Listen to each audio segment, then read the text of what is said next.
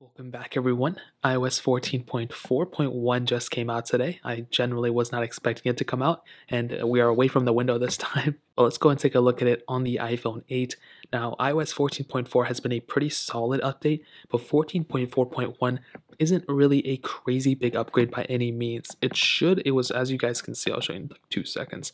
It was 122 megabytes coming from the previous version of iOS, which, like I stated, was iOS 14.4. And you can see it just says this update provides important security updates and they're recommended for all users. There shouldn't be any crazy new features added, but again, if there are, we'll update you guys when that time comes. But so far, it seems good. It installed pretty quickly. Unfortunately, for some reason, my iPhone SE, which I have here, is still stuck on this display, so I don't know what's going on there. Now, I will do a quick little speed comparison between this and iOS 14.4 right now, so let's go and see which one is the faster one. Now again, this is a quick one. I'll be doing a full one on my other channel, but let's go and hop out of all these apps. And I'm expecting 14.4.1, which is on the left, to be faster, but I guess we'll see. Phone calls, about the same, not a big difference. Music 321. I think 14.4 was a little bit faster there. We can go and load up the app stores, 321. And 14.4 does look to be quite faster than 14.4.1. Scrolling through, you guys can see about the same type of thing here, not a ginormous difference, but that was actually a pretty big difference between those two app stores. Cameras 321, about the same there too, not a ginormous difference. Hopping over to the other side, a few of these apps will do. Facebook 321, and you can see I think 14.4 is faster there. Twitter 321. Again, 14.4, way faster. I'm actually pretty surprised how fast 14.4 is compared to 14.4.1. Fruit Ninja.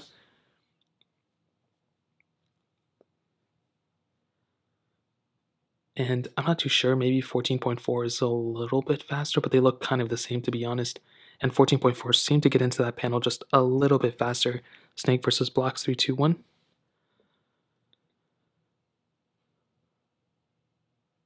And 14.4.1 actually faster there, surprisingly. Finally, we finally get into a little bit of a faster speed.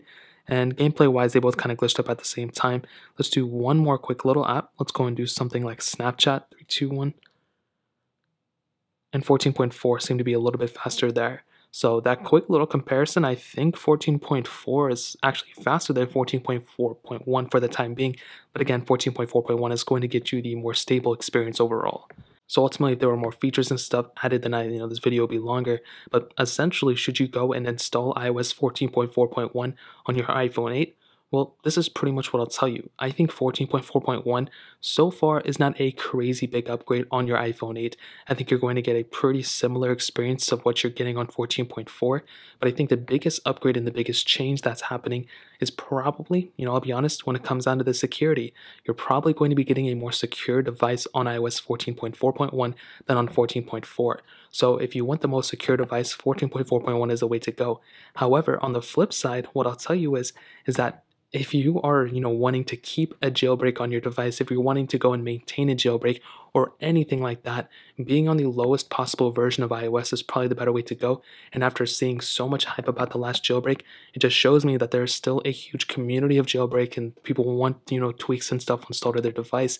So for 100% of a fact, I would tell you, if you want to jailbreak your device, even though the checkbrain jailbreak is available, there's still, non-computer jailbreaks out for some devices on lower versions of software. So because of that, I'll probably tell you, if you have an iPhone 8 on any version of iOS 14, stay on the lowest version is a better way to go for jailbreak sake. So I'd probably stay on 14.4 for that case.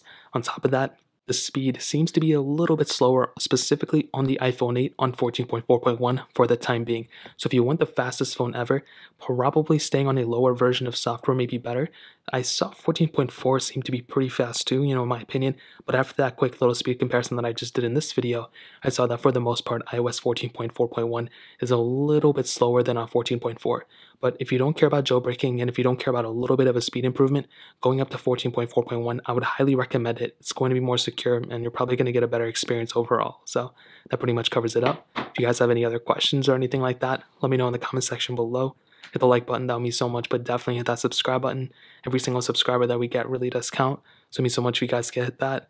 Also check out the other links down in the description as well. My Twitter, my Instagram, my other channels. More importantly than everything else, I love every single one of you guys. Hopefully I'll catch you guys in the next video. Peace out till then.